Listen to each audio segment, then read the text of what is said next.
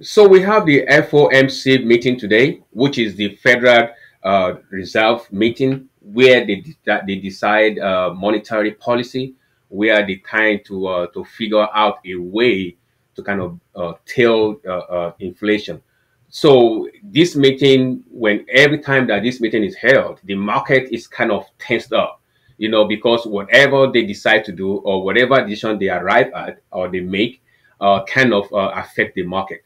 And today is not an exception. It happened today again, as usual. So we used to it because it happens each time that they have this meeting. So the market kind of go down today. It's as expected. But one thing that I think we should kind of look into or pay attention to is that most analysts, most economists, they kind of always predict what the Fed would do at their meeting, what will be their conclusion, and I've been following it up, and they have not mixed one yet. They have not missed one yet. Leave in the comment if they have missed one, if analysts or people have missed one, that they missed what the Fed would do at the meeting. So this meeting that they had today is not an exception. So they leave the rate as it is. They did not raise the interest rate. So they left it as it is, 5.25% to 5.5%. So they left the rate as it is. So there's no rate hike at this meeting in September, but it's expected the Fed kind of give room that there's possibility it's going to be one more rate hike by the end of the year, before the end of the year, which means they put out there the possibility that they're going to raise the interest rate one more time. But yeah, they could. And I think, they have to do what they have to do. It's better to get it done right now to actually bring down the inflation than to kind of not get it done. And then they have to come back, next year or 2 years time and do the same thing all over. So it's better for the Fed to kind of go into it, make sure they achieve their aim of 2% or really close to 2%, so that they won't have to come back and attend to it again. So I'm just talking about the rate, the rate hike today, which they happen. So they left it as it is, and also the effect of it on us, or what is our projection, what is our perspective from now on to the end of the year and also into 2024. This is one I want us to kind of look into and pay attention to, and generally what life is all about. There's always season in everything we do, which means there is no situation that remains the same all the time or forever. Things always change. And I want us to look at this situation at the moment now. It's going to change. It's going to change. And that is why I want us to kind of prepare for the changes coming, because it's going to change. It's always change. It seems like it's a guarantee that it's going to change. Every 10 years or every cycle of a time, the economy always resets itself. But at this point in time, it's resetting itself through the COVID. So the COVID came in 2007, 2008.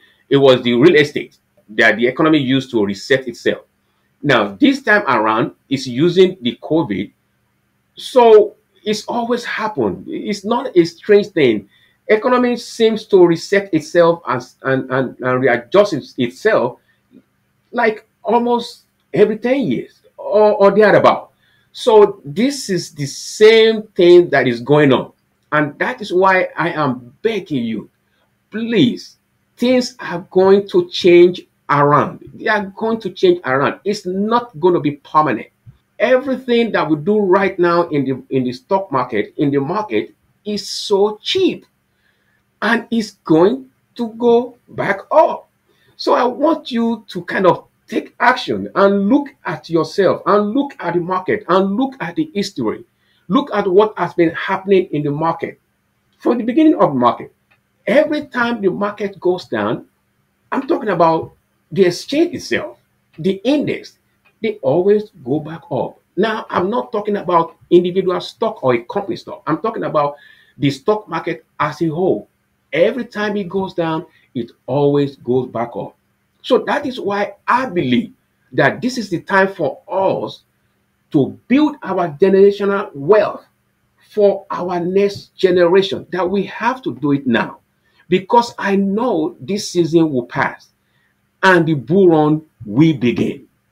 We can't stop it. It's going to start. The bull run is going to start. And that is why I think we should all right now do everything to pile up all these cheap stocks so that when the bull run begin, we're going to rise up with it together. Right now, people always, react when it comes to investment, possibly through emotion, through prediction, through sentimental, through different reasons, which are not the best thing for us to use to invest. I want us to look at the history of the stock market.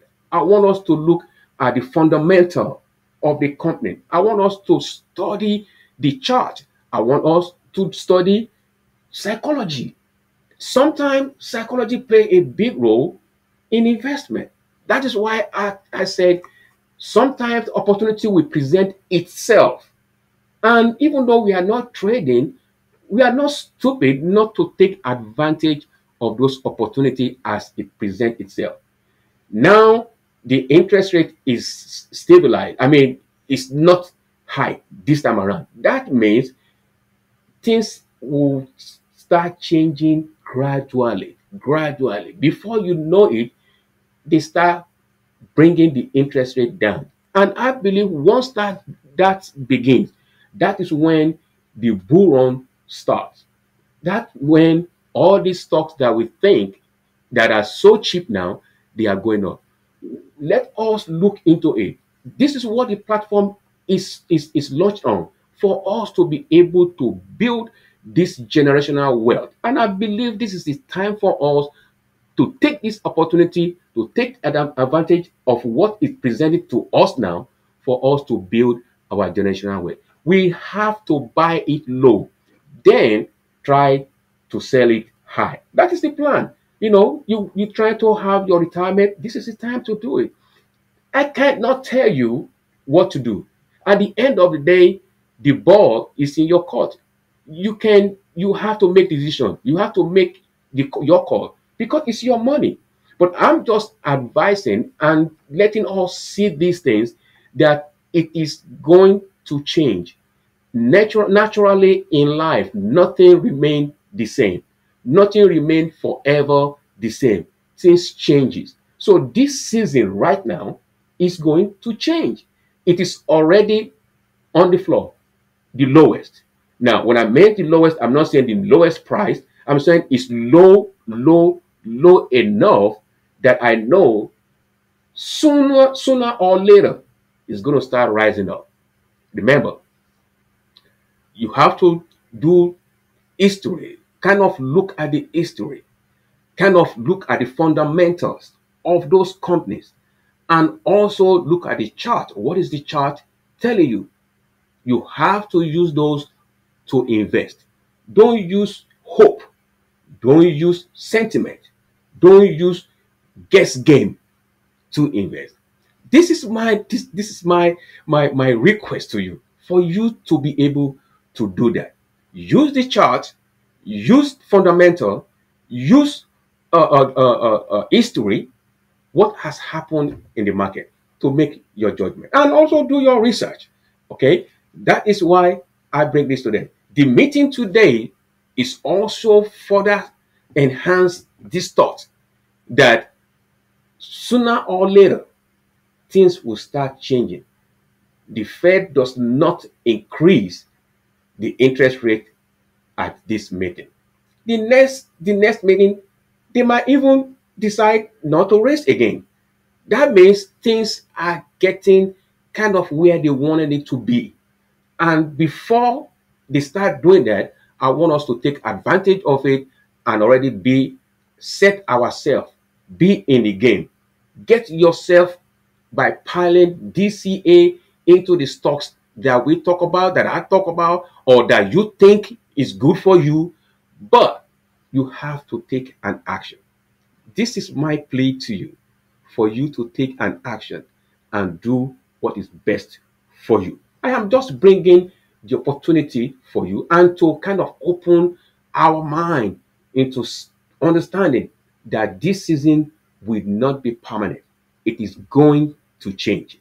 Things are good. Let me show you one thing. Maybe that will help a little bit. Apart from us looking at the what the analysts are saying, what the economists are saying, what the history are saying, what the charts, the fundamentals are saying, all those things are things that we should be using to make decisions for ourselves. Apart from that, you can still read articles and research to see what others are saying, what other economists or experts or people that earn their living from this, what they are saying. Let me show you something and we can go from there. About the next 5 years, next 10 years. Remember, what we are trying to do is for us to be able to invest in the long term, and also to take advantage of opportunity that presents itself. But this is just a long time. So economic forecast for the next 5 to 10 years, 2023 to 2033. Just a long term investment. And this is what the expert and people that studied it look at is the CBO's economic projection provide valuable insight into the U.S. future. While the U.S. economy is projected to experience some challenges, including a tight labor market and rising interest rate, the economy is expected to continue growing with a projected growing rate of 2.4% per year from 2024 to 2027. That's from next year. So we have like what? From next 5 months from now. So this is what I'm saying, that things are going to change around. This inflation and this season is going to pass, and when it passes, great things will happen, and the bull run will happen.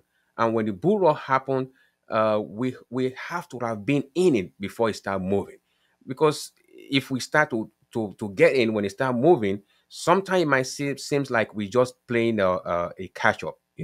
So that's why let's all gradually DCA into it, gradually, and at the end of the day, we will not regret that we do so. Thank you for joining in again. So this is it for today. This is what I think I should bring on. If this is your first time on this channel, I would like you to join and subscribe to this channel so that we can share more content together, so that we can see how far we can journey this great journey together. I want us to do together. I don't want us to do good things together. I want us to go to the next level together. So I want you to share this video. I want you to comment, and I want you to join the community. Thank you very much for taking time out today. Until I see you in the next video, have a wonderful day.